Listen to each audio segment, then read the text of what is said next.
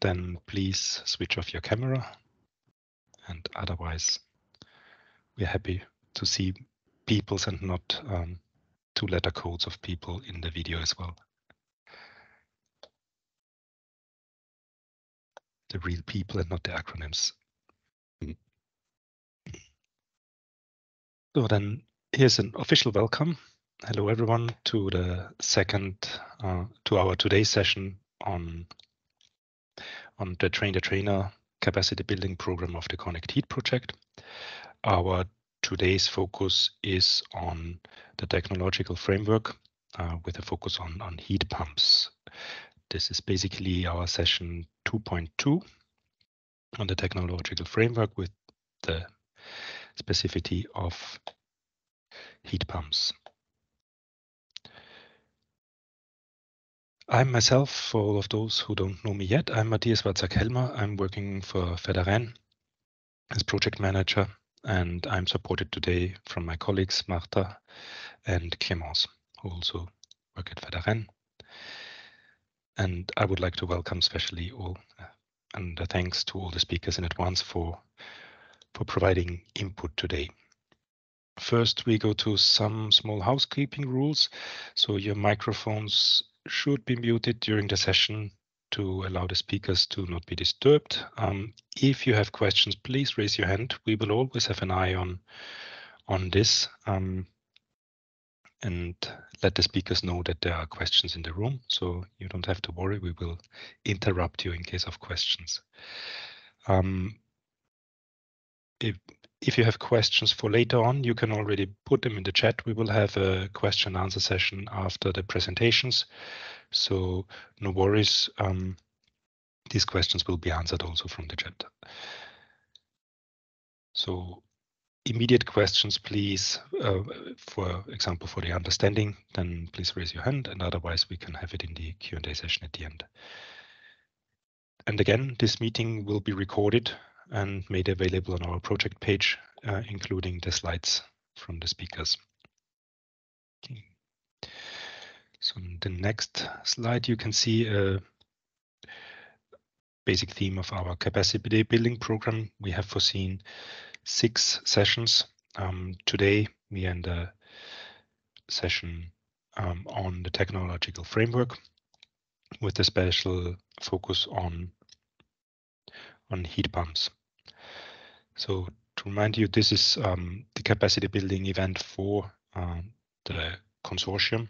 So to build up the skills and knowledge for systematic, holistic, and efficient planning and developing of heating and cooling community energy projects within all the regions. And this knowledge will later be used to have a cascading effect of the knowledge transfers to the European level, from the European level as we are, to the regional context of the pilot implementations. So what brings us here today? The first out of this 6 trainer session, we are here in the we are gonna have this input on heat pumps. Today's agenda, we will start with Harald. Thanks a lot for joining us on the topic of absorption heat pumps in theory and practice. And following his presentation, Arne will present on geothermal energy and should give us insights on very interesting examples and solutions. And after that, Gabriele is going to talk about waste heat and the usability of waste heat as an energy source. Afterwards, we will have a Q&A session and some wrap-up and conclusions. Without further ado, please now welcome Harald Blaszek, who is founder of Steps Ahead and expert in absorption heat pumps. Since 2002, internationally active in industrial plant engineering, including 10 years in the field of energy efficiency and renewables. Harald will give us more insights on absorption heat pumps in theory and practice. So please take the floor and you can share the screen. And thanks again for joining us today. Thank you for the nice introduction. And I'm always happy to show some of the topic that is for me one of the very interesting topics in energy systems. So let me share my screen first. And please, one of you tell me when the screen is visible. It's fine. We can see it. Thanks. Fine. I have prepared a number of slides, so when we have questions, we can go into detail a little more. And let me start with saying a few words about Steps Ahead Energiesysteme. I am founder and CEO, together with my old friend, Michael Barnick. He has worked in power plant business for more than 20 years. We both founded the company in 2016. And until now, we have 9 large-scale systems, which you will see a little bit later in an overview. What are we doing? I say this in some kind of Pareto principle. For approximately 90% of our work, we do the work of engineering and consulting. For about, when looking on our income, about 90% of our income comes from selling machines. So we are financially seen, we are a dealer for absorption machines. Technically seen, we are an entity that takes care from the very first design considerations through the whole lifetime to the maintenance and optimization of the machines. First person, that's me. Second person is Michael. You will see it in later in the download of your project. You will find the PDF. And so let me start the technical part. I am speaking about absorption heat pumps. The topic of compression heat pumps is more or less a non-topic for me today. 25 or 30 minutes? Yes, I do, and I have my own control tool right in front of me.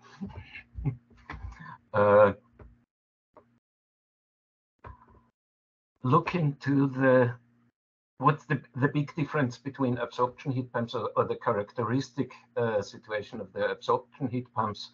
They are driven by heat, not by electricity or mechanical work.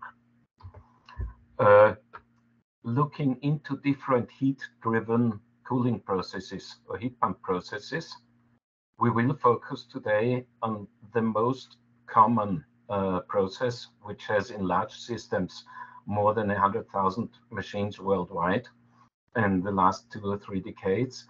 This is a machine where water is the refrigerant medium and lithium bromide salt is the absorbent of the process.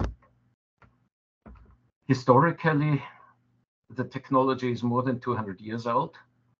At the end of the 18th century, 17 something, the principle was under research by different persons. And at the beginning of the 19th century, the first absorption machine was built. We have then in all this development several interesting steps.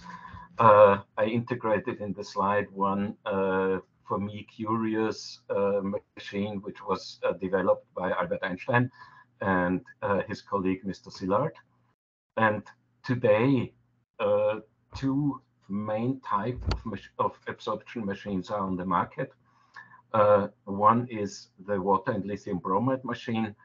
And with a smaller market presence, there are also machines available in the market that work with ammonia as refrigerant and water as absorbent.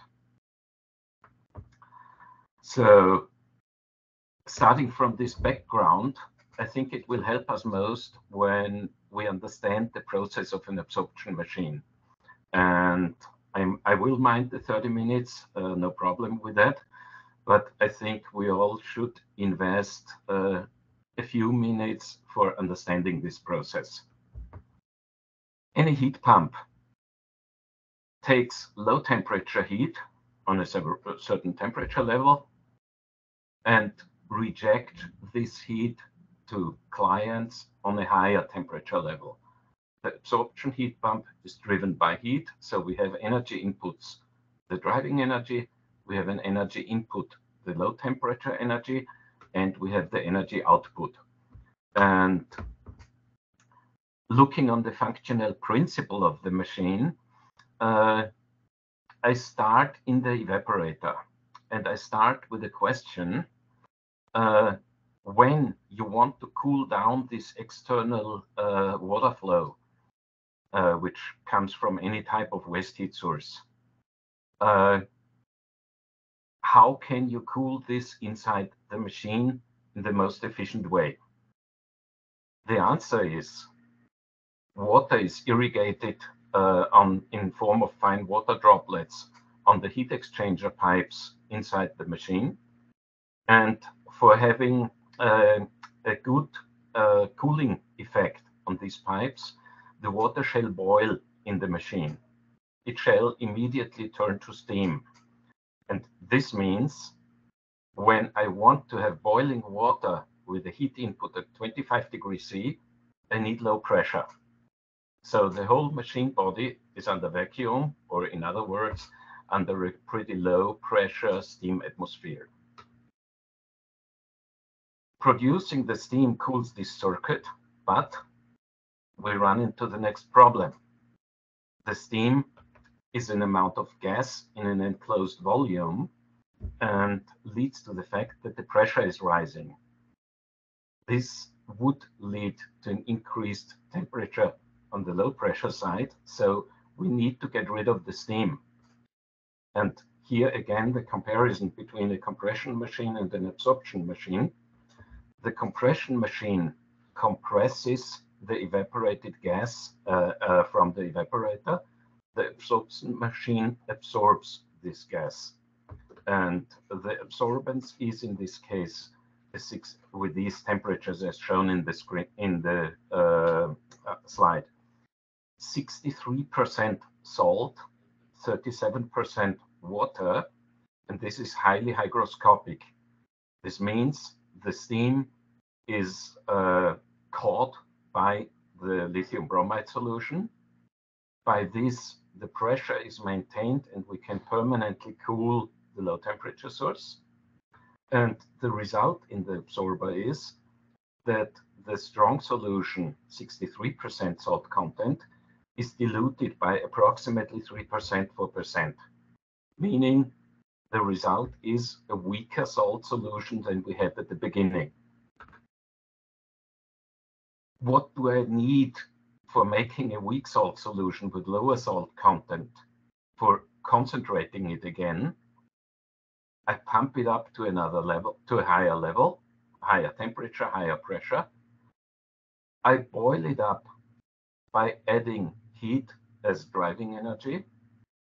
Again, the steam is evaporated from this salt solution and is condensed on the cool pipes in the condenser. Oops. So this is the process of the machine. And for practical machines, the evaporator has one pump more. For practical machines, the salt solution has a plate heat exchanger between the hot and strong solution that comes down and shall become colder, and the weak solution, the solution with less salt content, that shall be preheated before it comes to the generator. And this is all what you need for an absorption machine. How does that look like? Jumping a little bit.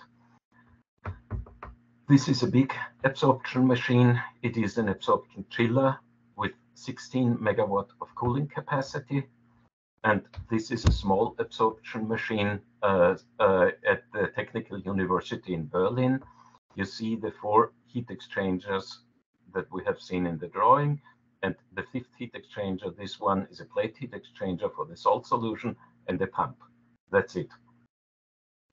And if people know absorption machines, most of them know them as chiller for producing cooling for air conditioning.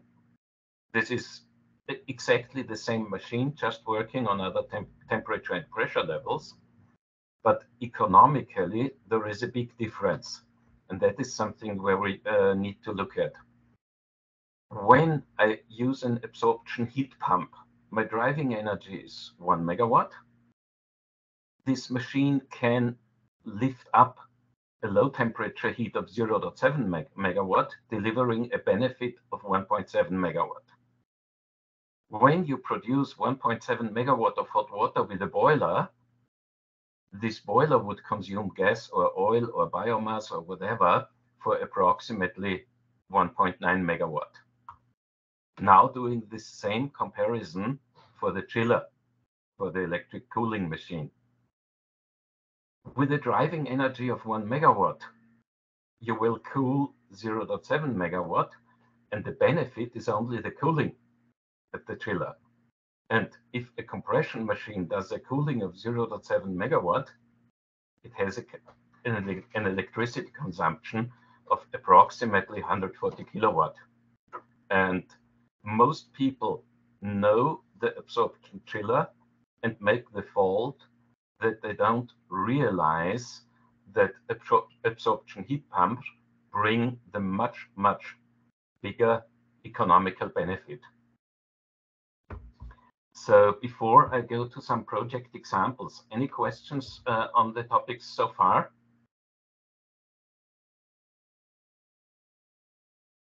Waiting a little bit. Okay, then I will continue. Thanks. Looking into such a machine in the production, this is the machine body where the pipes of the heat exchanger arrays will be mounted in.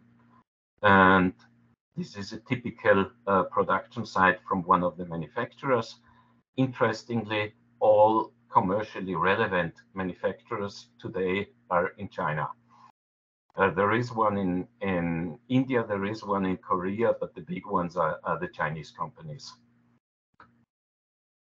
Okay. Now the machine looks a little bit different. What's the difference? It's not driven by hot water anymore. Now it is directly driven by a fuel. And what is the result? When you use an absorption machine as a boiler, you invest fuel of 10 megawatt, bringing a heating capacity inside of 9 megawatt. And this type of boiler can additionally benefit from low temperature heat.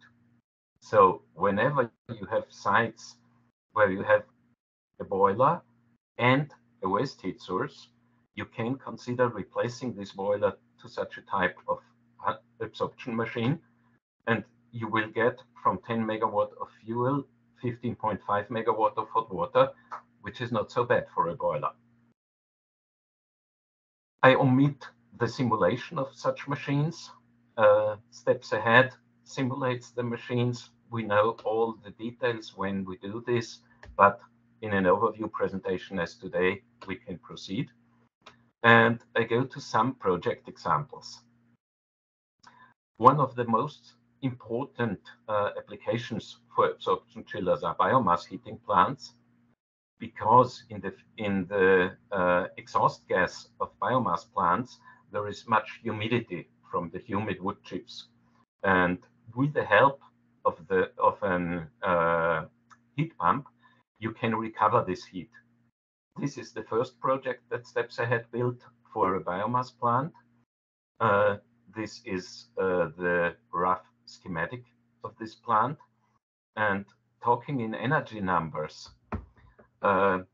this is the diagram that shows how much heat can be recovered. The vertical axis is percentage additional heat gains in percent of the lower calorific value of the wood chips. And the horizontal axis is the gas. How cold can I make my flue gas? And you see already, when you cool down the flue gas to 75 degrees, you get only a few percent. When you cool it down to 65 degrees, only a few percent.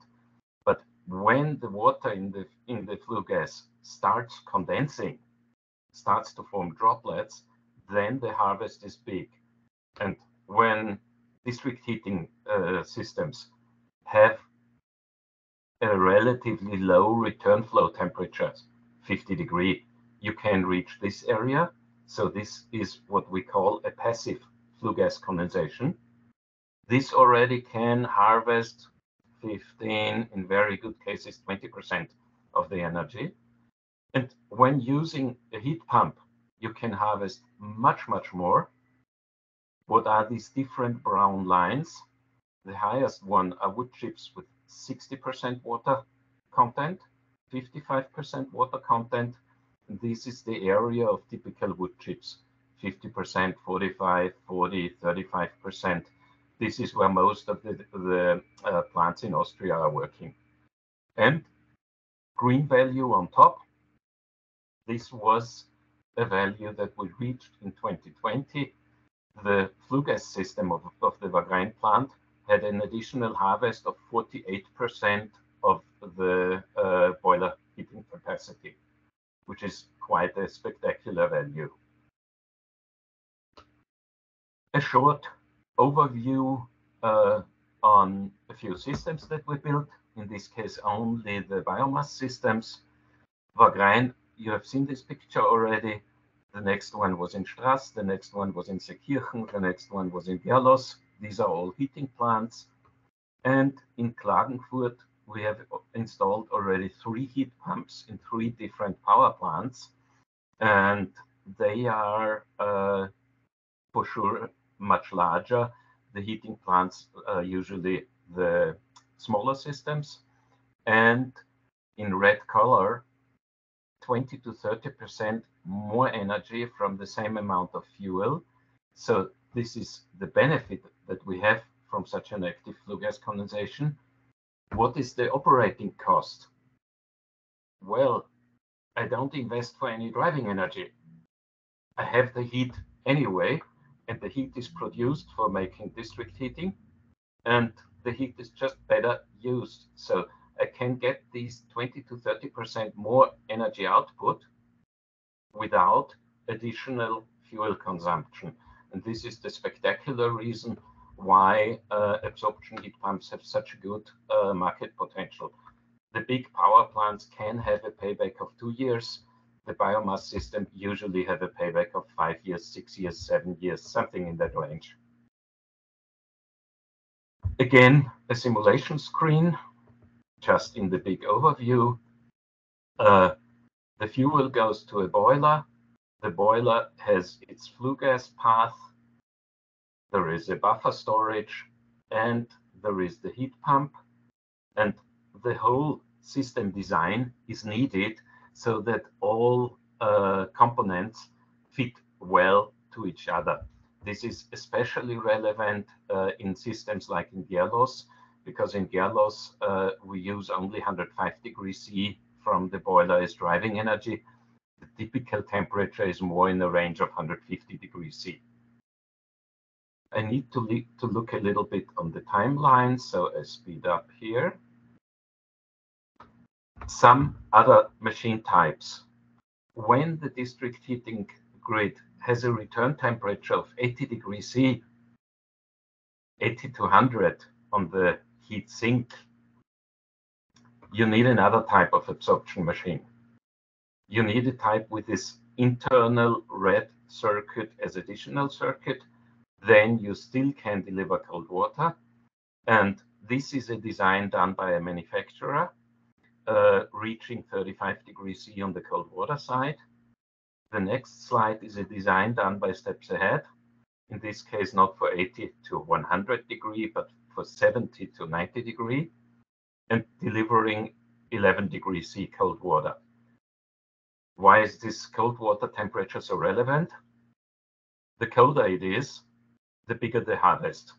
And this means the more money you get out from the system.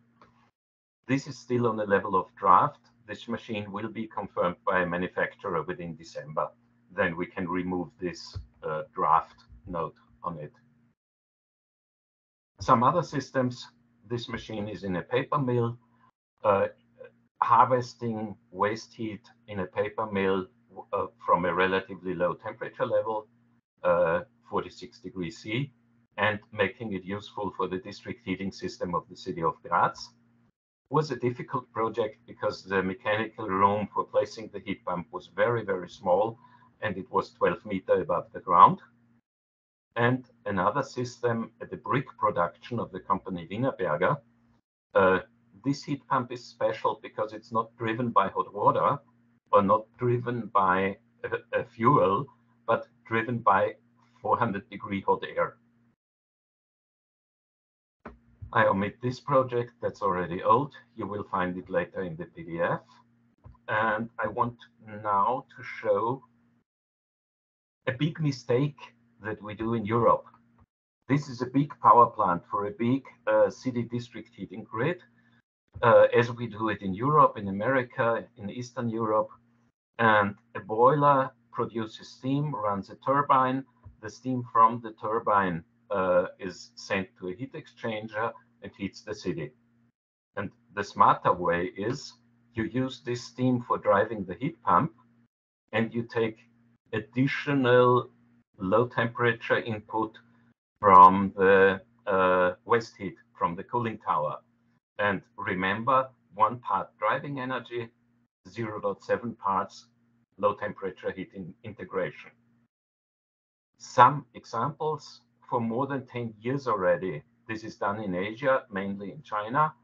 Roughly 250 heat pumps of the type are already installed, and we still don't see this in Europe. We are still on the very first level of this application in Europe, not a single type of this style already existing.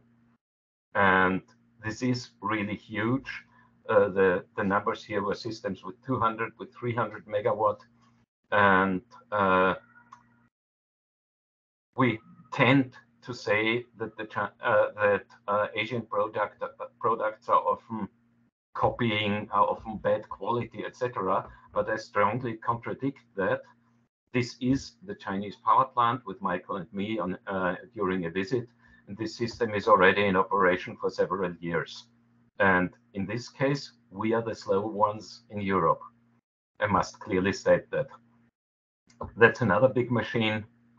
It was 2 years ago the biggest machine worldwide, and each of it a capacity of 73 megawatt. Power plant simulation, I speed up, and I want to show a few slides more on other applications. You are working on heating applications. You are working in your project on cooling applications.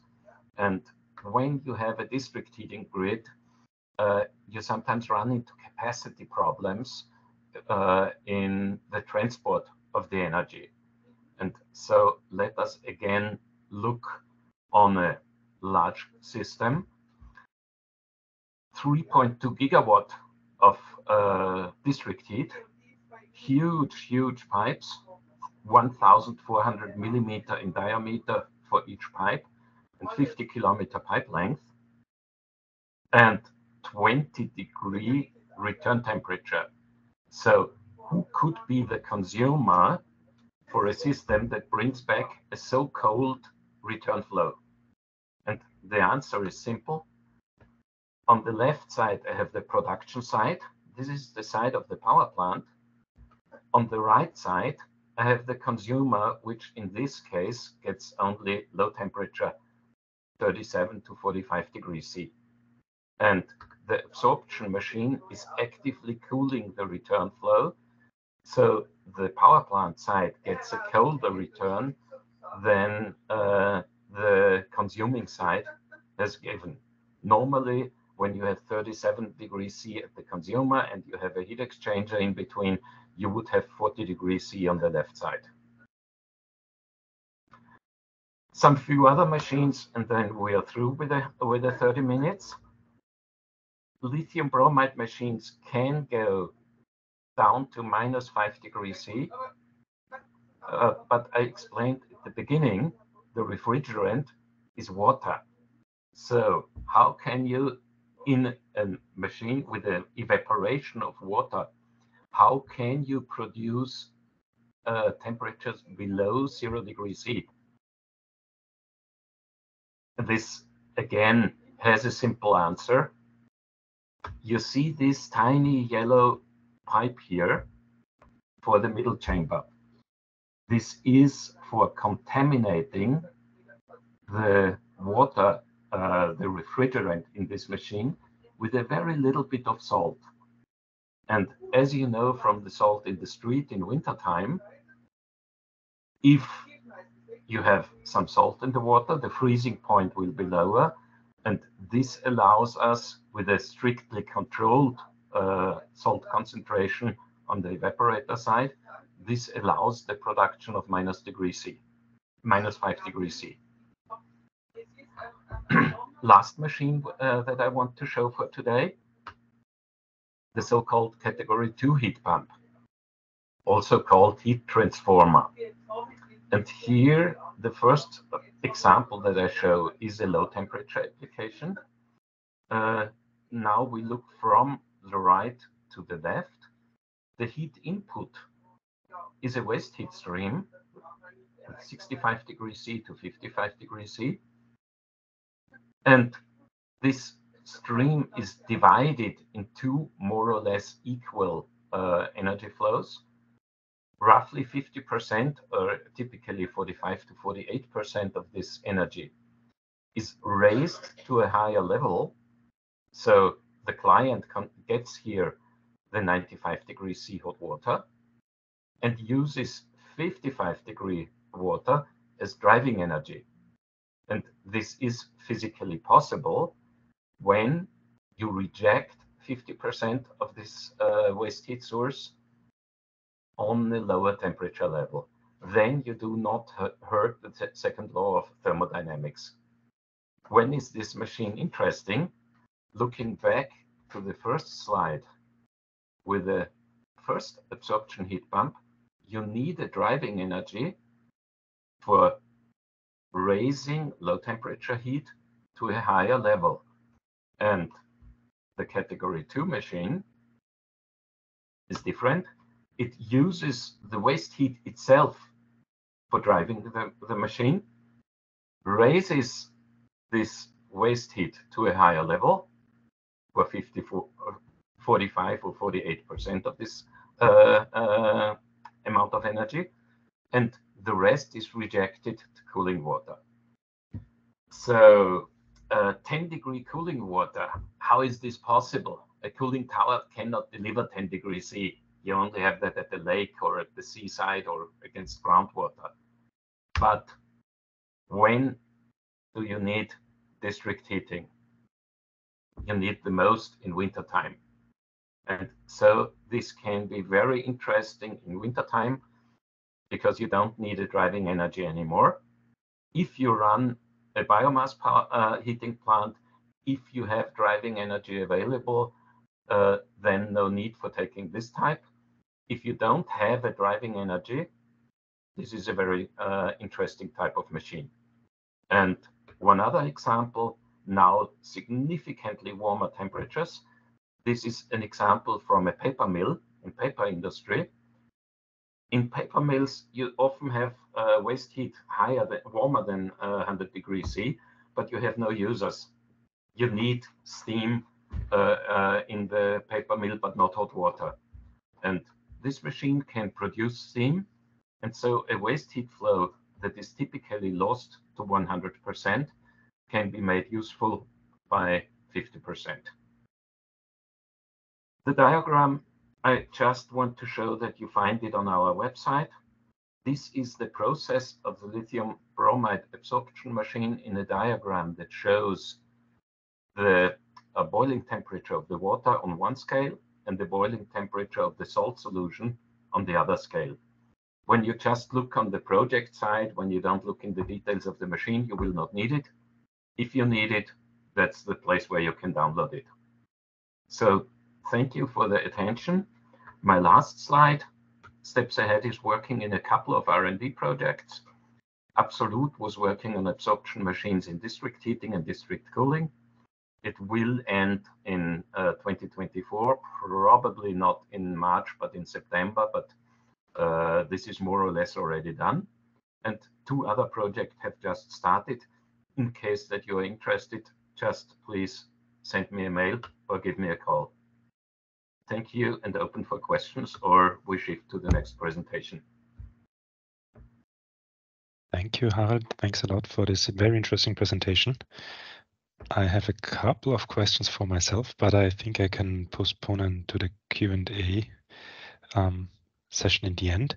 Are there some direct question which you would like to ask Harald for understanding from the audience, or I will give you a couple of seconds. Otherwise, we can go on and continue with our next speaker, Arne. Thanks a lot and welcome again to our today's session. Arne is a planner and developer of heat pump solutions at his company WP Plus, BP Plus. Arne will give us more information about geothermal energy as with a focus on the collector type. So it's a ring collector and has very interesting examples to show about the implementation, covering the range from smaller installations to larger system installations as well. So thanks, Arne, for joining us today, and the floor is yours. Thank you very much, and respect to Harald for this very high-level technical presentation. And I'm glad to be there with him, because I think we can show how broad the application of heat pump can be. I start with a presentation, very short, of my business, my engineering office. We are consultants for HVAC, and our mission is to bring the COP, the technical performance of the machine, from the company to a system, to a given system, optimize the plant system to a seasonal performance, where we have a calculation of how much thermal energy have I received during a year and how much electric energy I have to pay on my bill. So we are talking about now compression heat pumps and the sources, and they are always systems. The heat pump itself is nothing. It's not like a refrigerator you buy, you put to the plug, and it's working. If you get the heat pump delivered, the work starts, and the planning work must be done already. We have 3 parts. We have the source, we have the heat pump itself, and we have the heat sink. And each of these part is at the same level in our view. And maybe 10 years ago, we put a lot of effort to the sources, like the ring trench collector, Matthias noticed. And the last years, we put the same effort to the heat sink, to make heat sinks, cooling floors, heating floors, cooling walls, heating walls, cooling and heating ceilings, to make the best system for the heat pump for efficiency and for the people living, working in those houses for their comfort at the same time, at the same level. So we developed some systems which are now open source, and each installer, each company can take it in their portfolio. And hydraulics are very important, and sizing, dimensioning of heat pumps is very important. Those are the 2 parts where we see the most mistakes in already made solutions. Then we talk about TAPS. TAPS means thermal activated building structure. So the concrete of the structure itself will get the heat exchanger for heating and cooling application. And another point at the end of this list is the sector coupling. We will have a slide to this very special and important item. And the monitoring. We do a lot of monitoring. I think 12, 14 50% of the projects we are doing during a year, maybe 300, 350, we are monitoring for maybe 10 years. And we learn a lot out of this. And we also do the monitoring for example, industry heat pump companies to get better parameters for the heat pumps at initial installing. And we do training, for example, in Austria for all installers and planners at the AIT, Austrian Institute of Technology, in connection with the Austrian Heat Pump Association. There is a training for installers. As we see, one of the biggest problems we have to choose to solve in Europe is the knowledge of installers, because they come from a time where they have only learned about hot deliveries of heating, of burning stuff. And with heat pumps, we do the opposite. And German SHK, the group of installers, the base company, said they have the idea that only 15% of German installers are ready for heat pumps. So this is really one of the big items we have to target, also in Austria, and I think in all European countries. Okay, there I will follow with the information in the PDF of my slides with a slide to Soil to Heat. Soil to Heat is an Austrian-German network changing all the knowledge about such geothermal heat pump solutions from science about industry to planners to installers. And this slide will be filled in. When we look to the source, to the geothermal source, it's the perfect source for heat pumps because it's base load ready. We don't need extra heaters. We don't need electric boost heaters. It's everywhere available, as each house is standing on ground, on surface, and many houses have gardens. And if they don't have gardens, we can drill borehole heat exchangers down the ground. And it's the idea that the energy is not coming from the pipeline or from the tank ship, the oil tank ship. The energy is coming from the own plot of land, from the own garden. And the fuel is served by the sun. In Austria, we have more than 45 years of experience with, for example, collector systems, very shallow systems, flat systems. We mean that we do these collectors not with drilling machines, we do them with digging machines. And so we need some space. And if we have single houses with a garden, this was a standard solution in Austria many, many years ago, but it came to a kind of end 10, 15 years ago, when we saw the solution, the source was very isolated, not integrated into the shape of the house, of the plot of land. And funny, or maybe not funny fact, then swimming pools as a comfort feature were rising, and we had to make the choice. The owners had to make the choice: will I run a swimming pool or will I run a geothermal source? And that's a very, very bad question when we look to the big problems we have to solve in future. So this was a kind of initial starting sequence for the ring trench collector, when we said, okay, it's very simple to do the same size, the same exchanger, the same source, but we go to the outside of the plot of land. Now we have ready-made solutions for each house which is built. You can order this at the shop, a ready-made ground source heat exchanging solution. It's quite easy to install. You get a professional planning, and you even can order a professionist to show you how to do it. But it's really a kind of open source idea there, and it's made to integrate the owners of the house to be also there to install their source. And we train a lot of installers. I think we have already trained maybe 300 in Austria to know how to do it. This is a short, brief overview about installations we have done the last 8-9 years in Austria. Also up to Germany, Denmark, to Holland. But our focus is in Austria, as we are a very, very small company. Now we change the point of view and we look from the heat pump to the geothermal source. And from the look of the heat pump, it's the perfect source because we have the maximum of efficiency. We can run a seasonal performance of 5 to 6 as a standard in new buildings with low temperature heat sinks. 5 to 6 means in this case for 1 kilowatt hour electricity, I get 5 to 6 kilowatt hours of thermal energy to heat my house. It's the divisor for the thermal last of the house. And we have the maximum lifetime. There is no weathered technical equipment in the outside. Everything is installed inside the house or under the surface.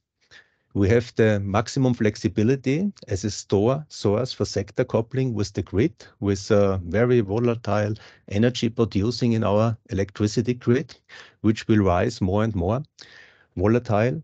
And if we use air as a source, we see that during nighttime, the air can maybe be 10 degrees, 10 Kelvin colder than during daytime, which means the COP is going down by maybe 25%, and we have to put 30, 32% more electricity inside. So this is a kind of lock-in. We don't have this with the ground source because it's really constant, not if it's outside cold or mild or if there's storm or if there's rain or snow. And the last point, which is rising more and more important, very strong depending on the point where you live in Europe, it's the free or passive cooling. Ground heating is ground cooling. In cooling case, we don't even need the heat pump because we have a natural temperature of 5, 10, 15 degrees inside our sewers, inside the ground, the soil, and we can directly use this temperature to support the house.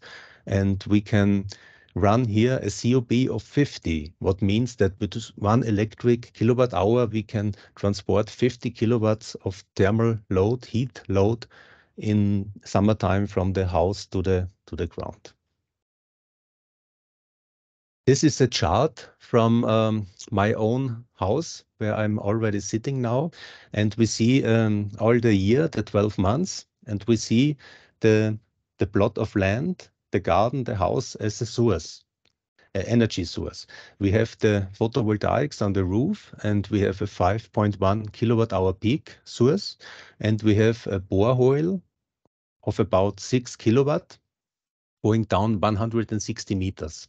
And now we see that the sun is centered to summertime, no surprise, but our demand of thermal energy is centered to wintertime. So we see the strongness of the ground source, which can deliver the energy exactly when we need it. We don't have to do by ourselves, by some technical approach, this shift. Geothermal means a natural shift from summertime to wintertime, from solar input to wintertime energy output. This is a study from Austria, from Niederösterreich, and it was following the question, what is the conflict between plants and thermal use of the garden? There is no conflict at all because the thermal use is running in wintertime and the plants are active in summertime. But there are also some nice graphs which were done by temperature measurement, and you can see this petrol colored graph in the middle. It's the ambient temperature outside, the air temperature, and no surprise, it's centered to July, August by its maximum. And then you can see the ground temperatures around the collector, the source level, and you see up to 3 months of phase shifting, 3 months of peak shifting from the temperature peak from summertime to autumn, early winter. And just now in the first weeks of heating season, we have the highest yearly temperatures there. So it's a nice gift for all the solutions of this item. How can we shift solar surplus from summertime to the demand in wintertime? Short overview how a project like this can look. Each project looks different. We have more a solution than we have a product here. On the left side, we see a kind of double place, double garden parcel. And in the middle time, you see the plan for the sewers, which is on the left side already marked. And on the right side, the excavation machines that have begun their digging job. Then the construction of the house starts and the bricks are built up, but already the source is here. You can see the green pipes laying there, waiting there until the house is built up. On the right side, there is the ceiling mounted. And you see the ceiling, the base ceiling, which will be finished on site, and the pipes for the exchanging are already installed here. You can see it in the middle slide for the first level ceiling, and you can see it on the right slide for the second level ceiling. And this is a perfect system, this TAPS, thermal activated building structure, because at the same time you can use it for heating, you can use it for cooling, and you can use it for storing as a storage for the energy, because there is so much capacity in it. It's maybe the equivalent to 20, 30,000 liters of a water boiler. This is the electric load for single or two-family houses, for small houses, standard load profile. You can see during nighttime we have low load, and in the morning we have a peak, the coffee peak, and in the evening we have another peak, the television and cooking peak. And the art to solve the problem is now, how can we put here in electric-driven heat pumps without rising the peak? So we have to put them mainly during nighttime, during the low load time. And I will show you now by the measurement of my electric meter how this runs in my home. And I think it's a quite nice example how to make the heat pump, the electric-driven heat pump, from a problem to a solution by load shifting. This is already available for everyone in Austria for, I think, 5 or 6 years. I was very proud to be the testing house to invent this solution for everyone here, in combination with a heating, electricity delivering company and a heat pump installer company. And now for this picture, the question is, where is the gas heater and where is the heat pump? And it's maybe not so easy to see it at the first view. When you look a little bit deeper inside it, you will see there is the exhaust, which the heat pump on the right side does not have. But this is the direct replacement if we go to flats and have heating systems, and how to install little small wall-mounted heat pumps inside. This is the way they look. It's a heat pump, it's not a gas heater. There is a very new project in Austria, in Tyrol, Innsbruck. It was done 1 year ago. There are 52 flats in this residential house, in this domestic house. And in each flat, there's a heat pump now. And the costs, different to gas heaters, were only by maybe 15, 17% higher. But now the question is how to give them a source. Each heat pump needs a source. And if we would run here air heat pumps, we would have to need very, very huge pipes of a meter of diameter. And if we use brine water heat pumps, the size of the piping is not larger than the gas pipes. We can go by the chimney, or we can go through the middle of the stairway, which was done in this kind of application. If we look to heat pumps, we see the exergy, electricity driving the compressor, and we see the energy, the free energy outside. We can pick up from the air, from the ground, from water, from waste, from nearly everywhere, because it's energy on a low temperature level, some kind of waste of free energy. Together, it's a hot energy that we can directly use as we know it now from each big city in Europe. And the possibility of electric heat pumps is that we don't transport the hot energy, we transport the cold energy. the energy on a natural temperature level. And the exergy, the electricity to make it hot, to make it usable, we add at the consumer in the flat, in the house. Each flat, each house has a electricity connection, so this is quite easy done. And now we look what this possibility of the technology gives us on advantages. We go now through 3 kind of grids we have now for deliver energy, residential energy. And the first one is the 3rd generation. We have high temperature delivery on about maybe 100 degrees Celsius. We need a lot of insulation on our pipes, and we have a lot of losses through long pipes for longer distances. And this system cannot be scaled up much more. Now we look at the 4th generation. It's a little better because the temperatures are not that high anymore. The losses are a little bit lower, but still expensive piping, as they must be insulated very well. And we can now, for the first time, use energy heat pump systems in the center of production. And now we make the big switch to the 5th generation. And the 5th generation delivers cold energy. This sounds quite special. Cold energy, but it's the source of the heat pumps. And the heat pumps are now decentral at the consumer. They can be in the center of a house for all the flats, but they can also be in each flat as a small one. Both is possible. And the source is now a collector or boreholes or also an air exchanger. Everything is possible. We don't have insulated piping anymore. It's a lot cheaper.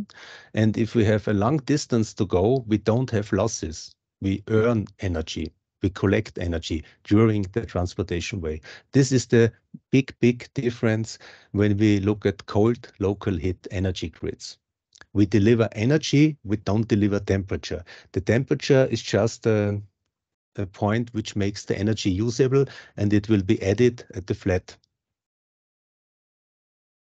Now we look through a brief overview of solutions. We have a nice castle here. The source was very easy done because there was a huge garden, a huge plot of land. Maybe the more interesting question is how to make a castle heat pump ready. Then there we have some kind of swimming utility. It's not a swimming pool, it's a fixed installed one, and we don't have to dig 1 hour more here for the source. The source is just an add-on, and this is very cheap. You just have to be at the right time at the right place, and the owner of the place has to know about the possibility that he can do 2 things at one work. Then we have here a vineyard, and this was also very easy done because it was not even digged. It was made with the special machine, which makes it very easy to install a piping inside the earth. There we have a kind of fish pond and a big old farmhouse. There's 1 company inside and 3 flats. And the collector piping was made on the grass. And then we put it to the water.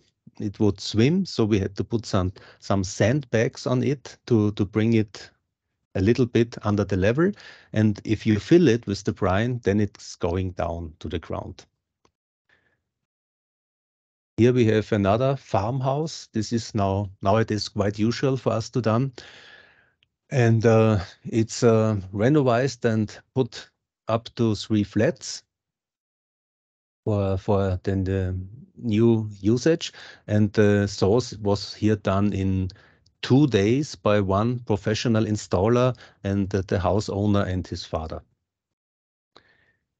Here we have on the south border of Austria to Slovenia in a vineyard, a very beautiful, very old house, and it's not really a vineyard. They are apple trees, Pfirsich peach trees, and the problem was we did not like to kill one of the trees. Also, the owner did not like to do this. And so we planned our collector system really around all those trees, and we were successful with it. Here you can see it quite good. We have here a mixture of this pipes in a small straight way and in rings on the other way. So we are very flexible with our designing. We can do nearly everything horizontal or vertical, and we can really look at the plot of land, of the shape, of the circumstances, and try to fit in. This is a project in the center of Vienna, a very spectacular project because the old bricks had to stay alive, and there was a new office usage house put inside these old bricks, and it was a multi-source project. There were 29 boreholes drilled under the platform, and the collector was laid inside. It was in the first level a cooling collector, but of course we were also use it for heating usage. It's there you see on the upper side the tubs, thermal activated roof, and it's just going on public use now with a local here, the Steinhardt in Vienna, and the office in the second and third floor. And this is from early this year, late winter, I think February, in Switzerland, in the hardcore in the middle of Switzerland. There is a very nice old village at the Vierwaldstätter See, and the base station of this railway, of this cable car, was renewed. You see here the project, the site, and we were asked for a ground source. And we had to think a lot about the possibilities and solutions here. Finally, we put it under the rails. And you can see this here. This is the cable car for the first level going up the mountain. And on the second level, there is this gondola. It's a cabrio gondola. I think the only one in the world. There you see the line, the difference between the old rails and the new laid rails, and under the new laid rails, there's the source, the collector. And coming to a finish, this is very, very actual. These are basic warm slides from the last 3 weeks. This is a castle here in Upper Austria, and it's in a big renovation. All the surface is made in new up and integrated in the surface work on the ground. We had to install the collector on the west part, on the eastern part. This is the eastern part, which is now finished. You see here the eastern part fulfilled again. And then the western part, we are already installing the ground collector. There's a manifold where all the pipes are brought together, and in one huge pipe we go inside the house, and it's an energy net because we have different usage types inside this castle, and different heat pumps, all feed by one big source. And now we are looking for 2 or 3 days with a fine weather. We have really winter now in Austria to finish it in the next maybe 2 weeks. Okay, so I say thank you for your attention.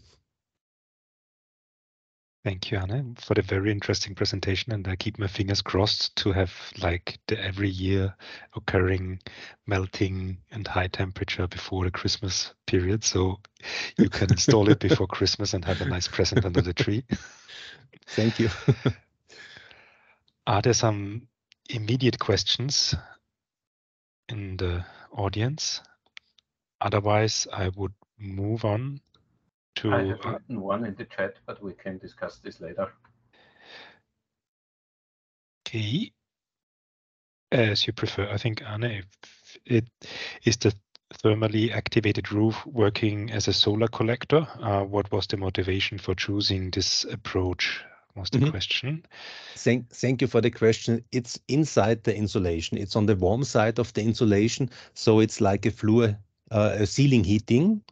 Primarily, it's a ceiling heating, but it's also ceiling cooling. In summertime, it's the ceiling cooling. In wintertime, it's the ceiling heating. We use it for both applications. But it's at 100% on the warm, on the insulated side inside the house. Thank you. You're welcome.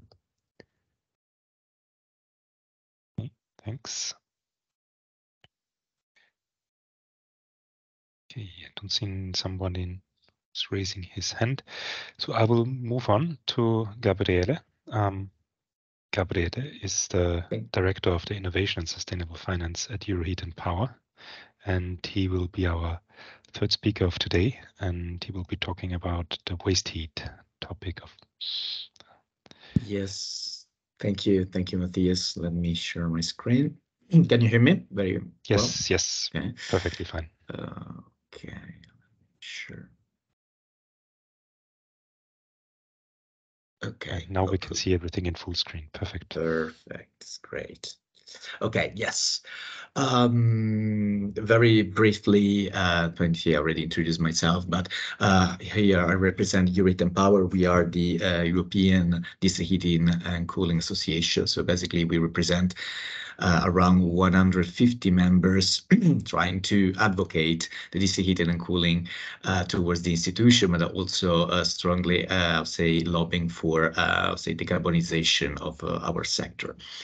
Very, very quickly, I'm not a technical people, so after the very too technical presentation, I will be more on explaining the potential waste heat for district heating and cooling in general for the energy sector. So maybe at the beginning, we're gonna start about the importance of waste heat. I give you an overview about the main policy framework for waste heat. Then some financial and contractual aspects that characterized waste heat.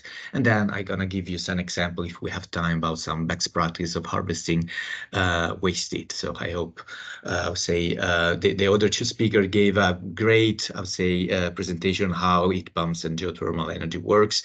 So I prefer to give you a more high level and policy and regulatory aspect of waste heat. So, okay, let's start with that. So I would like to start with this quote called that using gas or electricity for heating is like using a chainsaw to cut butter. What do you mean? Of course, it's an exaggeration, but what I mean here is that we have waste heat, and basically it's in my opinion, one of the best and most efficient way to heat, say, building in particular, also industry. So talking about waste heat is fundamental in the light of, let's say, the recent energy crisis and the global impact of these soaring energy prices. So politically, we notice there was been always a significant focus on supply side measure, especially on commendable push, of course, for renewable energy. However, as we saw on short-term fixes like increased natural gas import dominated the scene recently. So surprisingly, structural efficiency measures, including innovative solutions like waste heat recovery, are often overlooked. So the goal of today is, as I said, is also to highlight the hidden potential in reusing excess heat generated by various industry and other sectors. As we saw from the previous presentation, technology like heat pumps can harness this excess heat. Of course, heat pumps are fundamental, providing a cost-effective way to stabilize the electricity grid, of course, as I said, decarbonize heat networks and reduce overall energy demand. So implementing such solution could really lead to substantial savings and a smoother transition to a greener energy system. So in a sense, let's say in few words, it's not just about addressing the energy crisis, but also seizing this opportunity to make our energy usage more efficient, sustainable. So let's explore these hidden reserves together in the slide that I'm gonna follow. Very, very quickly. So picture this.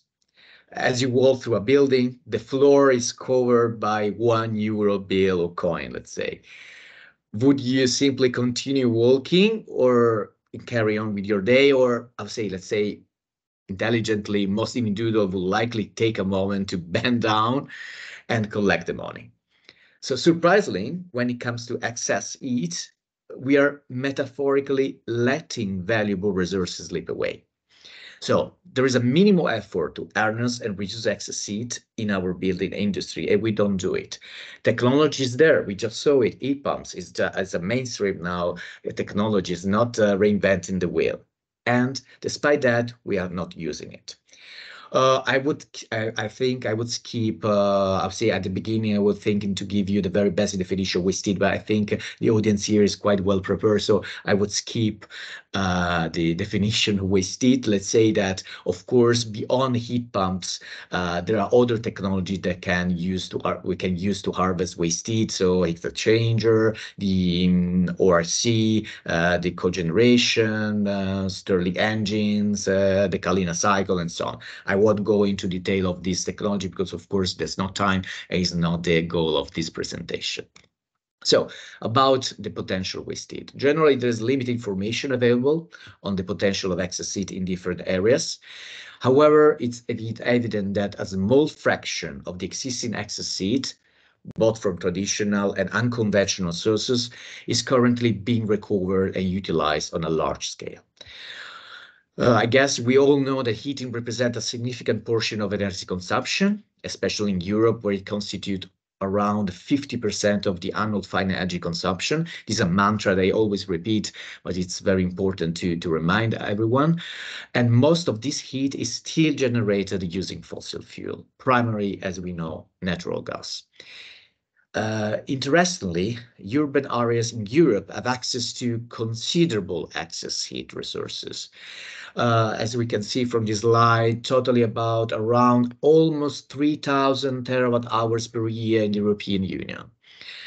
To put this into perspective, it's nearly equivalent to the EU total energy demand for residential and service sector heating, which is approximately 3,180 terawatt hours per year in the European Union. So let's give you a little bit the magnitude of the potential of waste heat to really supply the heating demands in the European Union. For example, in some countries, the excess heat potential align with the total heat demand. For example, in the Netherlands.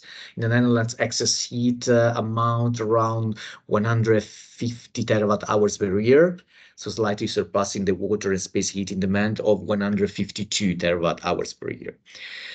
This pattern, of course, is not unique to all Europe. For example, it's also taken globally, the global perspective. So, for example, northern China, I saw in a recent study, the industrial sector alone produced around 800 terawatt hours of excess heat during the heating season. So this showcases, I think, the immense potential of excess heat of all the world. So basically the main, I'm gonna explain it later, but the main, roughly the main source of the waste heat are sewage water, 42%, something that is underground that we never think about it. Then we have data centers, a very emerging waste heat sources. The tertiary sector, around 20%. The residential sector, 8%. And then we have smaller, I'll say, potential heat sources like waste heat sources, of course, food production, food retail, and metro. On the right side, you can see some example of the heat demand of some cities. So, for example, Brussels, the city where I live, the heat demand in general for residential is 1.5 terawatt hour a year, and just the top 3 sites in all Brussels could provide 1.3 terawatt. In London, that is much bigger than Brussels, the heat demand is 9.5 terawatt hour. And also here, the top 3 sites in London could provide almost half of the heat demand. So it's I would say it's suffice to say that waste heat could really provide a solution to decarbonize the heat sector in Europe. Okay, so of course I have a bias here. I'm gonna focus much more on DC heating because also, of course, I work for the DC heating sector, but also because I believe that heating and cooling network can harness different kind of solution. So using excess heat offers spectrum solution, as we said in the previous chart, ranging from simple application with the unit to advanced district heating system. So district heating system, I'll say, excel in integrating different waste heat sources, gradually phasing out fossil fuel from the heating and cooling mix.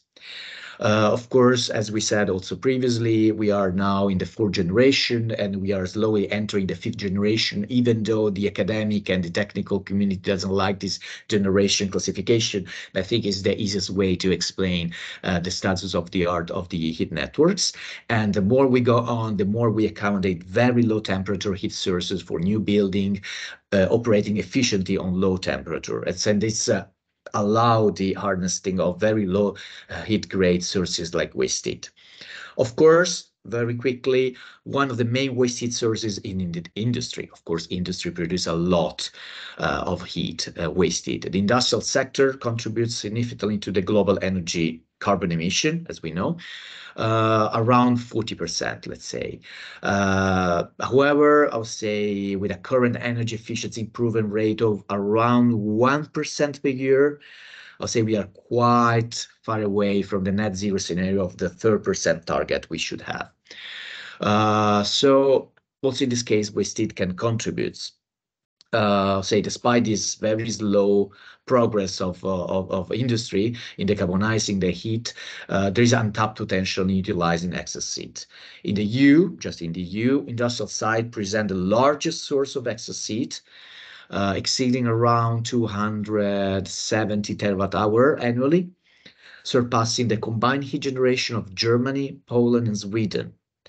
And some specific urban area like Essen in Germany showcase in some recent search substantial excess heat production equivalent to heating around 1.2 million of households. So just the Essen region in Germany.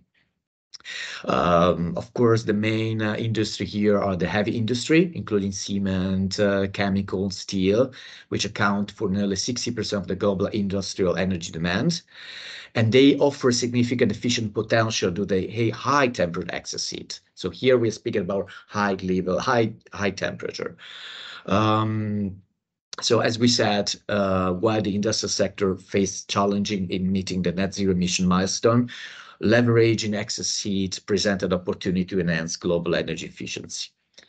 Of course, we can reuse industrial excess heat, supply heat and warm water within the factory, or we can export it to neighboring homes and industries through this heating system.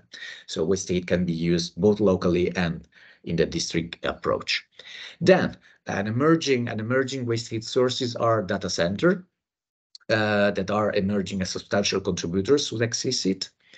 The servers within this center produce heat equivalent to the electricity consumption, and the cooling process generates additional excess heat. I would say notably the flow of excess heat from data center is continuous. Of course, we always need cooling for them, and I would say dependable also, making it, let's say, a reliable source of clean energy.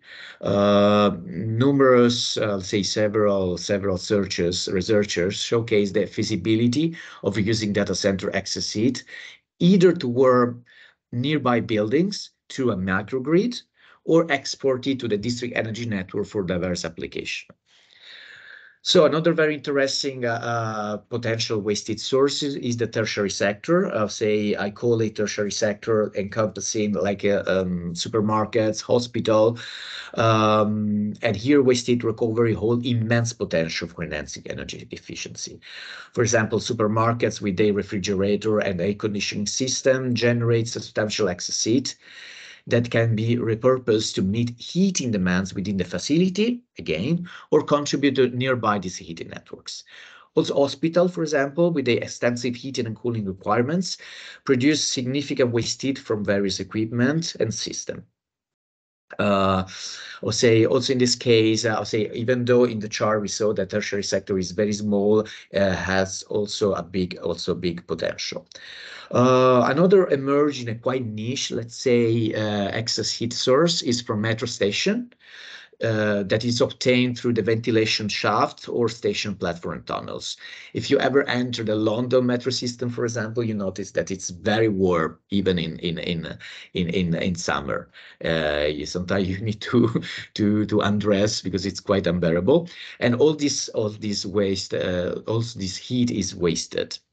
So basically, this involves extracting both sensible and latent heat from the air, primarily heat by electricity power and train carriage, as you know, auxiliary system. And the heat also dissipated during the braking of the train stop the platform. So of course, the harvesting waste heat from metro station is a little bit more difficult. For example, it's crucial that the metro station and the location requiring heat to be in close proximity to minimize the cost of pipelines. And also the metro system adhere to strict safety regulation. That's limit a little bit the construction, maintaining access to times when trains are not operational, even though it's quite I would say, common in many European cities to have a metro system.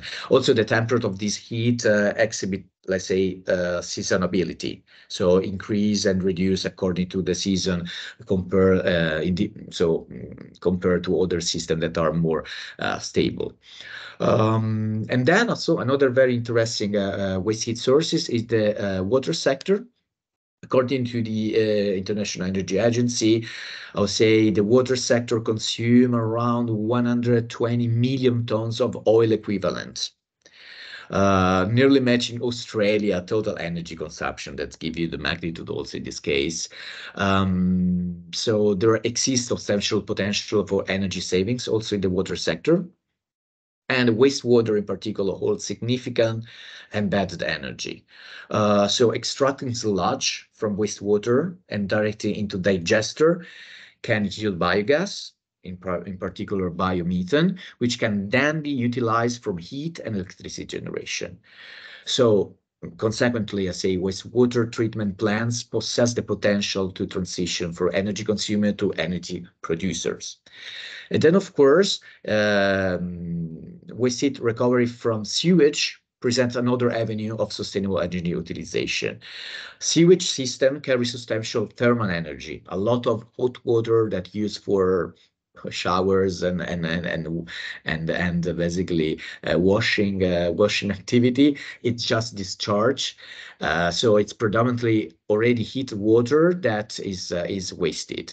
So implementing waste heat recovery technology in sewage treatment process allow for the extraction of this energy, which can then be, of course, reutilized for heating purpose or electricity generation through heat pumps. So I think I give you quite a big overview of all the potential waste heat sources.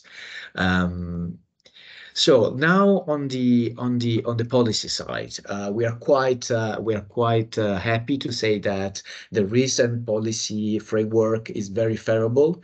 I'll say we fought and we advocate a lot for recognition of waste heat at the EU level, and I'll say there is a clear focus on waste heat recovery in the recent Fit for 55 package. I'm gonna give you some key measure in particular from the Renewable Energy Directive, the third, I'll say, edition, the RED 3, it's called, and of course the other, I'll say, very relevant legislative initiative is the Energy Efficiency Directive.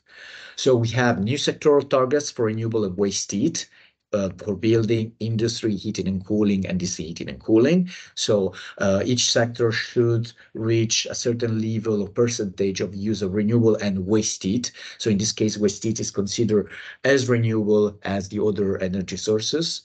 We have a new definition of efficient district heating and cooling network that I'm gonna explain you later. Of course, EU is really suggesting coordination framework is asking more than suggesting, is asking coordination framework between different actors. This is very important. ConnectHeat is about community, and also is, for example, it's clear example where we have different stakeholders that should collaborate to harvest waste heat, local waste heat sources, and this collaboration is fundamental. Then, of course, we mentioned the waste heat from data center, and also here we have mandatory waste heat recovery for data center that produce more than 1 megawatt of energy. Then, of course, as we say later, EU member states should develop risk mitigation framework for renewable, because waste heat embeds some risk we're gonna see later. And I think you already have a trainer session on planning, if I'm not wrong, is going to be later. So planning, municipal heating and cooling planning for cities above 45,000 inhabitants is going to be mandatory. And this is very, very, very, very important. So I'm gonna go very quickly here. I see this here. We have a new definition of waste heat. Of this heating and cooling. This is very important because show the importance of waste heat in the heat networks, and also I would say the importance for cities and community to have the chance to decarbonize the heat networks. Basically, until 2028, to be considered an efficient district heating cooling system, we should have this mix of 50% of renewable energy or waste heat, or 75% of cogeneration, or 50% of combination of renewable energy, waste heat, or cogeneration. I'm not going into detail of all steps, but just to give you the example, from 2045 to be considered an efficient district heating and cooling system, basically the network should use around 75% of renewable energy and waste heat. And as you can see, from 2050, the heat network should use 100% renewable energy waste heat. This is like to just give you an example of how waste heat is going to be increasingly important for heat networks, for the heating and cooling sector. Another very important, I'll say, and it's very fundamental for waste heat here and also for energy communities and towns, is this, I'll say, mandatory municipal heat planning. I won't go into detail. I'll say, I think this is a pivotal step towards sustainable urban development. We know that I'll say cities are the main, environment of heat demand, and this plan play a crucial role in optimizing energy use, promoting efficiency, and reducing environmental impact. And one significant opportunity arising from this plan is the focus on the recovery of urban waste heat. As cities, as you know, generate substantial heat from various sources we just saw, like industrial, transportation, commercial, blah, blah, blah.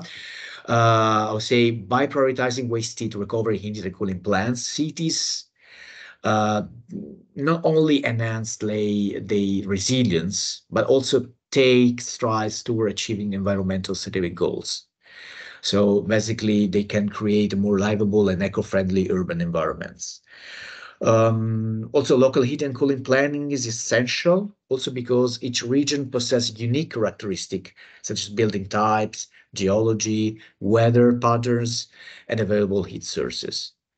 For example, a strategy effective in a Portuguese town might not be applicable in a Polish town.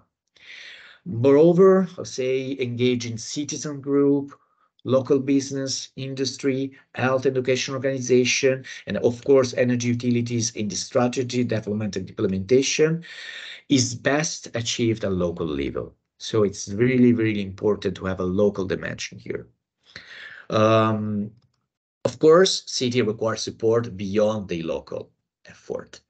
More than half of European countries necessitate a new legislative framework at national level. So we got the EU level, but now we need a national level to accompany support system for these towns and cities. So Also, we are, say, calling for a new heat strategy, and that could be mirrored in national legislative framework. Of course, national support should extend beyond financial aid, but also should encompass various ways for member states to assist city. For example, when we are implementing the energy efficiency directive that I just mentioned, member states must align the legal framework for local authorities with existing obligation and integrating with national regional decarbonization strategy, as we said. Of course, another very important stuff for planning is the technical support. Say member state should give a guidance document, training, and working group to assist the municipalities in developing this heat and planning. Okay, I stop here because I guess we already spoke about planning. It's true, Matthias. You have already trained the trainer session on planning. So I stop here just to that. I think I wanted to focus on planning because I think it's, as I said, it's fundamental for waste heat recovery to recognize where you can harvest local waste heat sources. Okay, so let's speak about a little bit the difficulty. As I repeat now to several times, we have an immense potential for sustainable energy practice, but we have several barriers that impede this widespread adoption. I would say overcoming this challenge is crucial to unlock the full benefits of using excess heat in various sectors. Let's say, even though our regulatory side at EU level, we advanced significantly, as I said in the 55 slide, we have many other barriers and challenges that slow down the harnessing of waste heat utilization. First of all, we have the existence of subsidies that favorized already established renewable solution that pose an additional hurdle for investment in urban waste heat.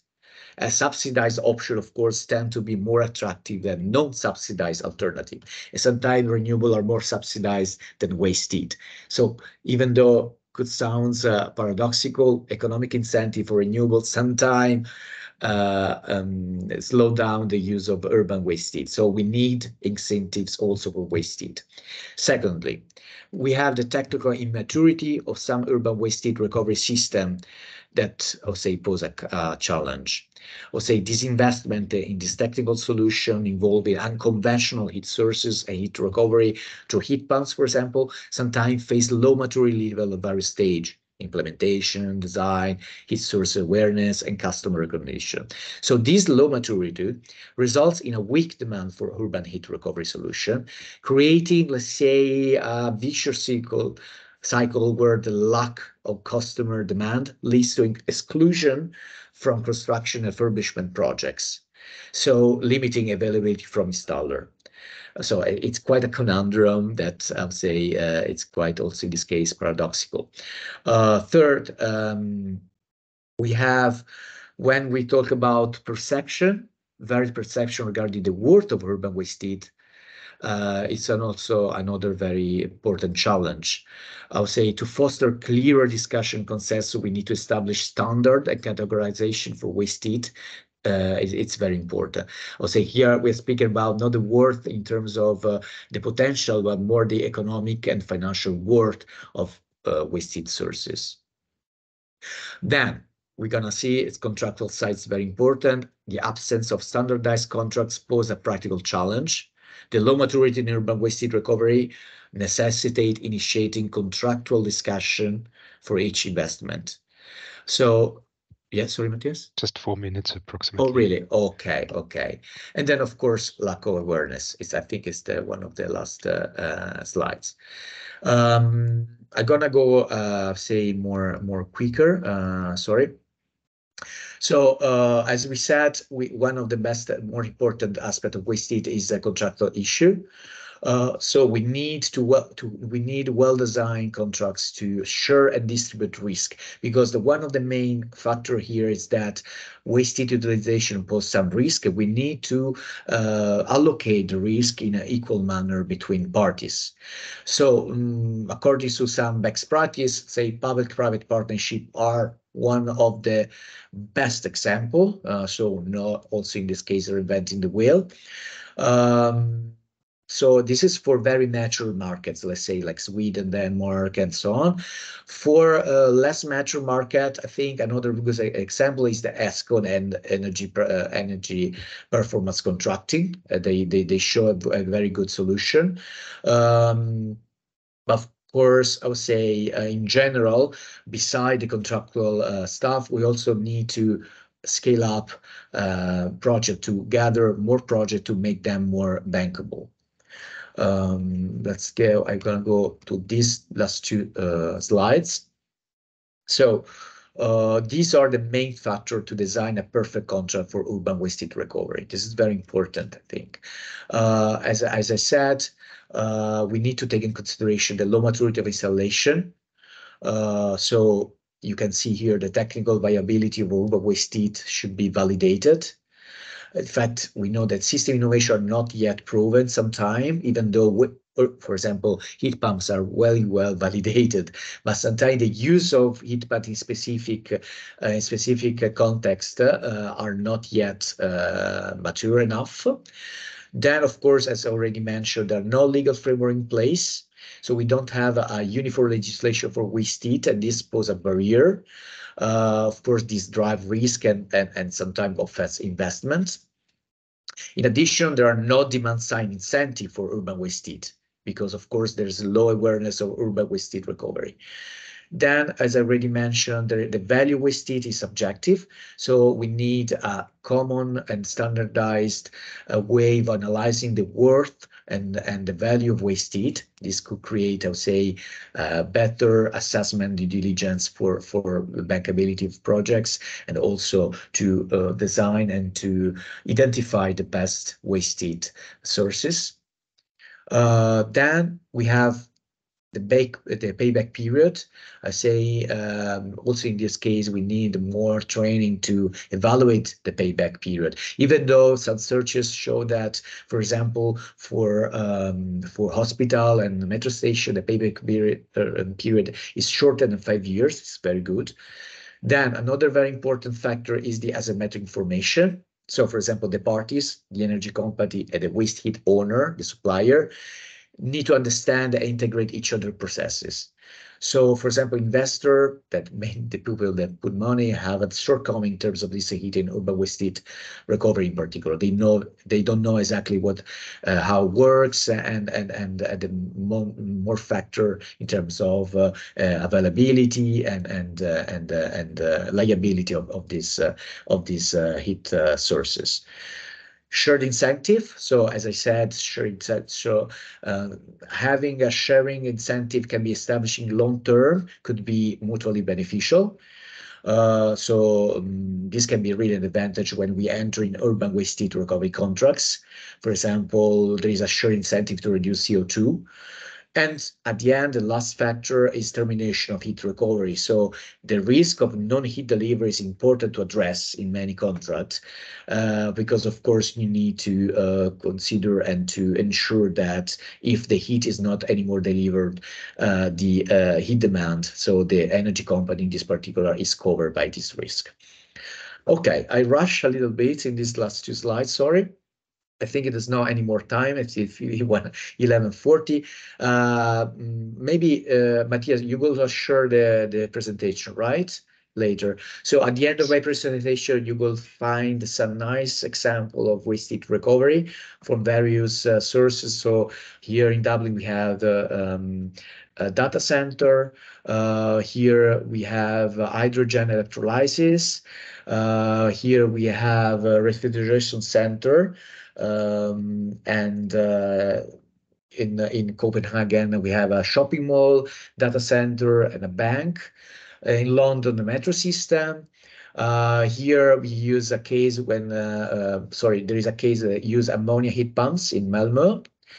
And here, very low grade waste heat using heat, and it's quite interesting from particle accelerator. This is very skyrocketing science. I like it so much. So I really suggest you to have a look to this best practice in a later time. Okay, that's all. Sorry, I rush a little bit to stay in time. If you have question, I'm available. Yeah, thank you, Gabriele, and thank you all to all speakers again for giving your presentations. So I've seen there have been a couple of questions in the chat and already be answered. Are there some other questions? Otherwise, I would maybe reflect on these questions that have been stated in the chat and start with these ones. So one was about the temperature levels of the heat pump systems that have been discussed, and I would also invite to and extend the scope of the question to Harald and to get the absorption heat pump systems as well on board. What would you see as a suitable temperature level from the boundary conditions of the heat source to drive this absorption heat pump systems? And yeah, I think Anne, maybe you can answer as well afterwards then. The temperature level for the absorption heat pumps is explained easily with a slide. I'm therefore sharing my screen again. And you typically have between the district heating water coming in and the cold water temperature, you typically have 25 to 30 Kelvin. And the driving temperature for the heat pump is typically 150, 155 degrees C if you go on pressurized hot water or steam. In some cases, meaning when you have district heating returns of 50 degrees C or lower, we drive the heat pump with only 105 degrees C. And depending, as in my presentation, depending on the type of machine, the cold water source can be 40 degree, 30 degree, 11 degree. It depends on the project.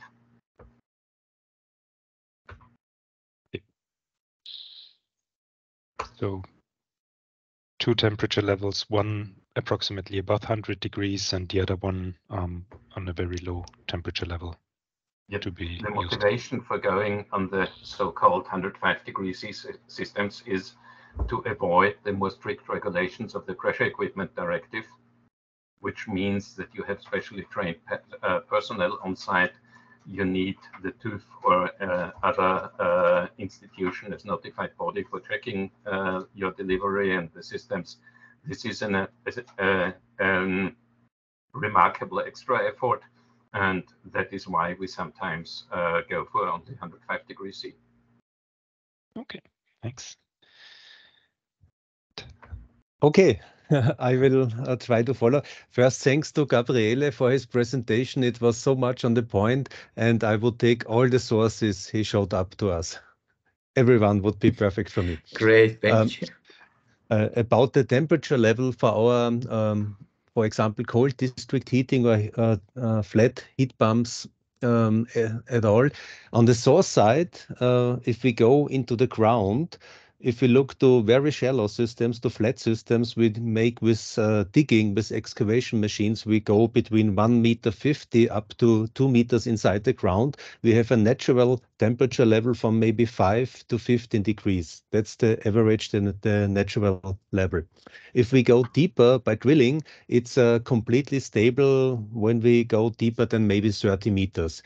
It rises 3 degrees Celsius each 100 meters. So it's in a typical depth of maybe 100 to 200 meters of 11, 12, 13 degrees, and it's completely flat, not influenced by the season, summer or winter time.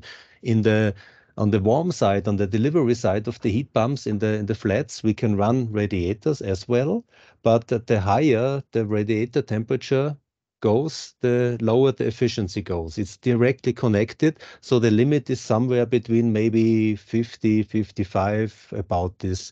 The technical side, the machine can deliver, goes up to 60, 65, 70 degrees.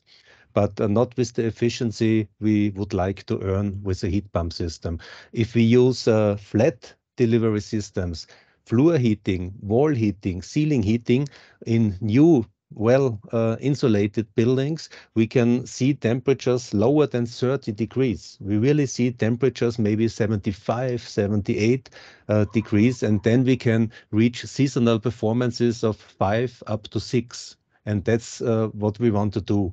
We want to make the heat pump no direct electric heating machine. We want to see it as an efficiency wonder.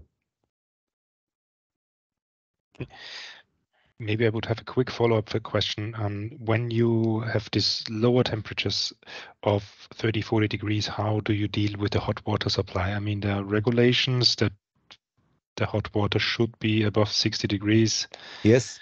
And so how do you deal with this? I mean, in single-family homes, you can always a very good question. Yeah. In single flat homes, we don't have regulations. We can do what we see, what is the best for efficiency and also hygienic reasons. And if we go to in the cities, residential homes, then we really have to change the direction these buildings are set up. Central water delivery will not be the way in the future. It will have decentral water systems with little water storage, like I showed in my slides in the flats. This will be the solution for the heat pump. Then we don't have these huge circulation systems, which are very, very inefficient and also not the best if you look on the hygienic side. Okay, so in the refurbished buildings you showed, then you need to have a solution also for the hot water, and that is with the storage done by the storage in the apartments. Yes. From the technical side, we can do it central also with heat pumps, but not with the efficiency we want to see.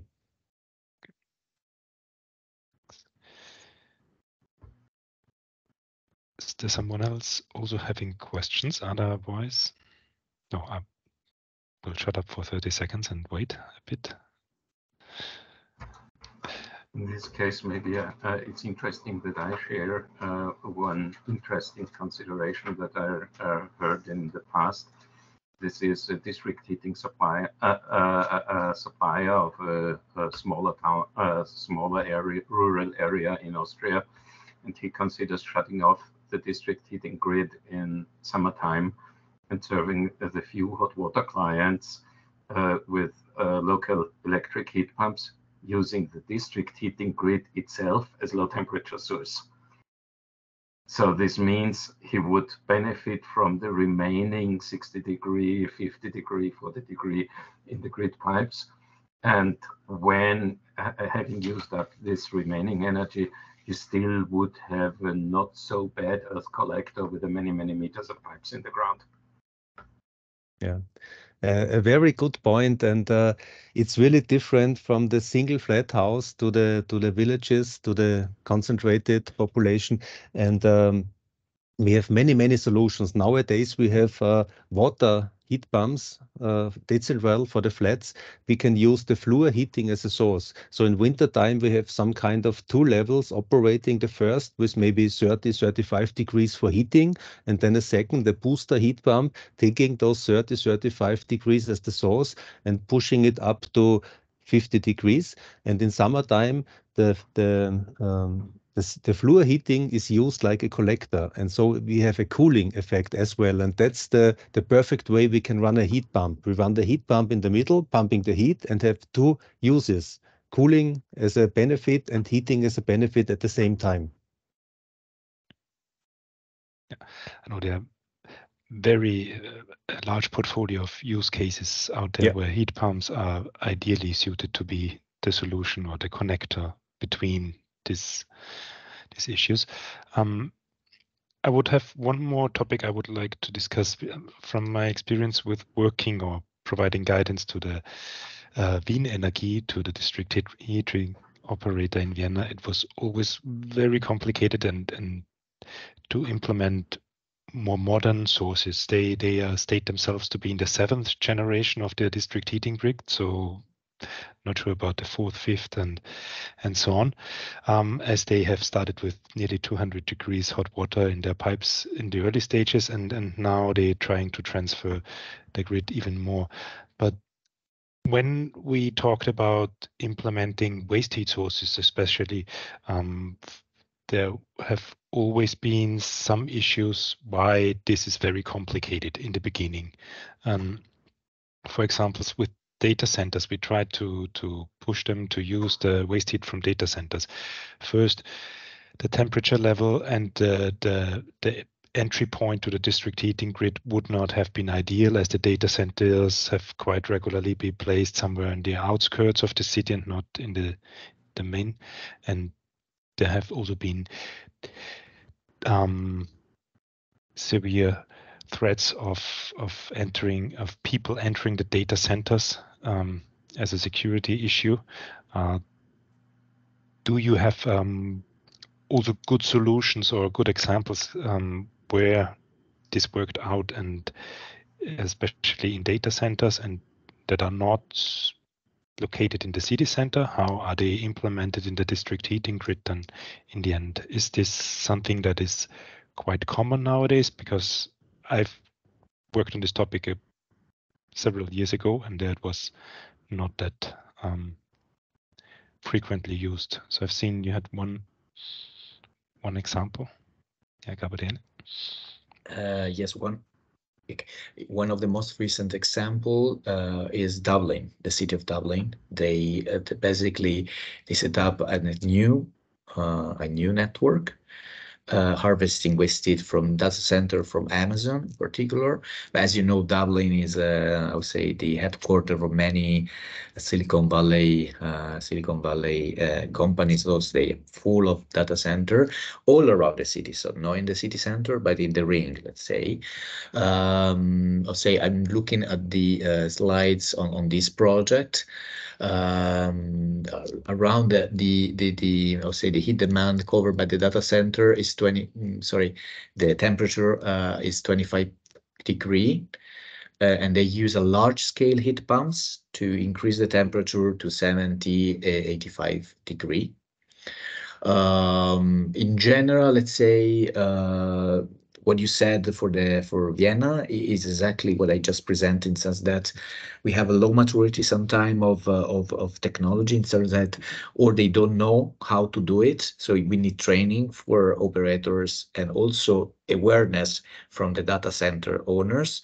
We need standardized contract, as I said, in the sense that you need to give a clear condition to what you need, what you can do, for example, even accessing the data center. So you have clear rules on how to use it. That's, say, lower the risk, and I'll say give more guarantee to the parties. For example, on low maturity, I'm thinking about the also new material for pipes, because if the heat delivery is very low grade, you need to be very, very, very efficient. So if the data center is located a little bit far away from the urban, I would say, center, you need to transport the heat in a very efficient way. So you need very pre-insulated pipes in very, very new innovative materials. You need also leakage detection and optimization of the network through digital solution. So when we speak about low maturity, it's not just heat pump and the waste heat sources. In all the value chain and all the distribution side also of the heat network, where we still have very low technical readiness for some factors, such as the pipes, for example. Yeah. I'm speaking about existing networks. For example, in Dublin, a brand new network, they already make it waste heat ready, and it's easier. And it's easygoing, basically. Yeah. Harald, you'd like to follow up? Yeah, actually, three very short comments on the previous topics or questions. Vienna District Energy, Wien Energie, just so that everybody has the same picture. They have a big primary grid running on 160 degrees C, and a little more than 500 local subgrids that go to the clients. Almost not a single client on the primary grid, And therefore, we have one huge high temperature grid. And when going for efficiency solutions, we should target to go directly to the lower temperature local grids. Second comment to data systems, water-cooled data center equipment, like, for example, available from ABM, can deliver cooling water at 60 degrees C, which is pretty high. In a new project, this might be discussed. Last point, I made a connection between two companies, one large greenhouse company and one industrial site that has a high amount of waste heat. And at the moment, they discussed the realization of a 7 megawatt waste heat project for the greenhouses. And this can serve as an example for other regions. If you have some clients like greenhouses that can benefit from relatively low temperature heat, please check where you might install them, where you might build them. This can have very nice coincidences. That was it. Thanks. Yeah, thanks. We also discussed it to implement it in the lower temperature grid, but then they said, like, yeah, no way that we use that much energy in this low temperature grid. Other circumstances pop up, but yeah, very interesting point and very good point. Arne, you want to follow up as well? Yeah, Matthias, you should come back to Vienna to talk to the district, to the regulators, because I think they have moved a lot far away. I have many contacts to them and regular conversations with them, and they say with the high temperature grid, they are really scaled out. There's not much more they can reach, but with low temperature grids, with cold grids, they can reach each house. Because if you have the non-insulated grid, the grid as a collector, it's not a problem if the population is not so high per square meter if you go to the more outside areas of the village. And last week we had a geothermal symposium on the border between Austria and Germany. And there were two presentations, one looking for the potential with deep thermal use. We talk about 3, 4, 5,000 meters below the surface. We get thermal water with 100, 120 degrees directly out from the earth. And Vienna is sitting on the maybe largest shots. Pressure? Sorry? Pressure, the largest pressure. Pressure on the largest, thank you, on the largest pressure in whole Europe as a capital. And Vienna Energy says we can now earn this and supply 30% of the demand of our hot grid with this thermal water and replace gas from Russia 1-to-1. And they are now looking further to how big this reservoir below the village is, and they think they have the potential to go nearly up to 100%. With deep thermal water. On the other side, there was a presentation for borehole exchangers in the village, in public areas like parking slots. And we could drill a source in a public slot for one car, and on the next day going two further, and the next, and the next, and the next, and the next. And this study says the potential in the city, not with so much with collectors, but as well, but with borehole exchangers is also nearly up to 100%.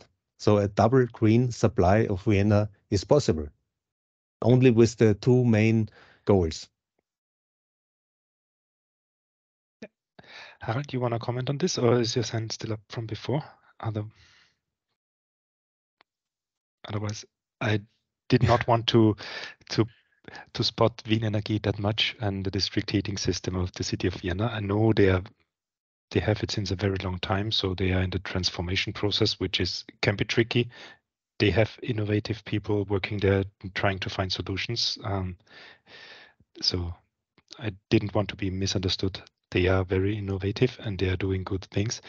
And just one comment on the district heating system as a grid. The same is accountable also for the sewage system, which I experienced that especially when we talked about waste heat recovery from sewage systems, the plant operator said, yeah, that's ideally you can do it, but please have a minimum distance from our plant.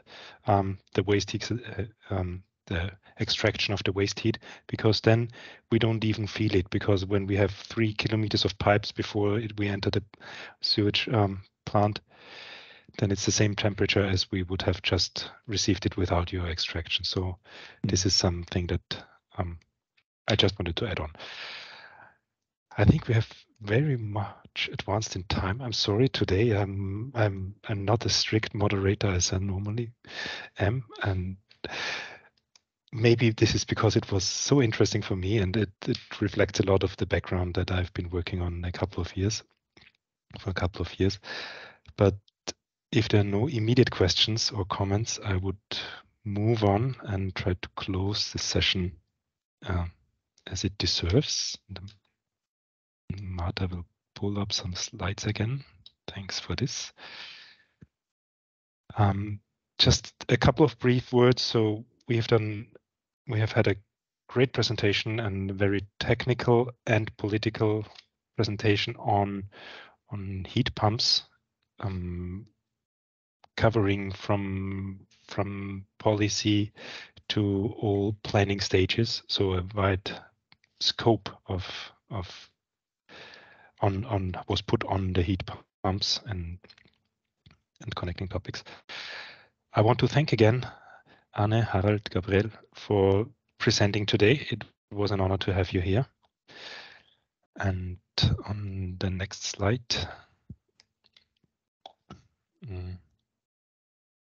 I want to introduce that our next session will be already on the 11th of December, focusing on financial tools and business models.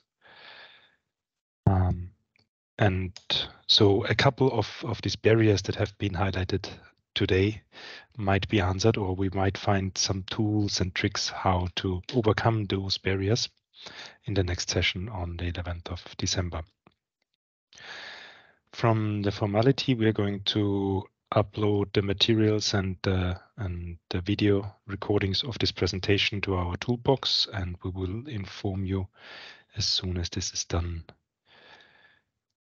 And on the next slide, I think we still have our survey, feedback survey. So it would be great to receive your feedback, how you have experienced this session today. And feedback is always important to improve and to get better for the next ones. So please let us know what you think. And with this, I'm coming to the very end, and thank you for the additional couple of minutes that I stole of your time today. And Marta wants to say maybe something. I just wanted to say that for those who cannot scan the QR code, I will share in the chat the link to the satisfaction survey. And yeah, as Matthias was saying, please fill it out. It would be very useful. Thank you. Thanks a lot. And with this, we can close the day. I want to thank again all the team and all the participants and for today. Thank you for inviting us and giving us the opportunity to present. It was a pleasure to have you all here, and I wish you a nice Thursday afternoon then. Thank you. Bye. Bye. Bye-bye. Thank you so much. Ciao, ciao. Have a nice day. Have a nice day.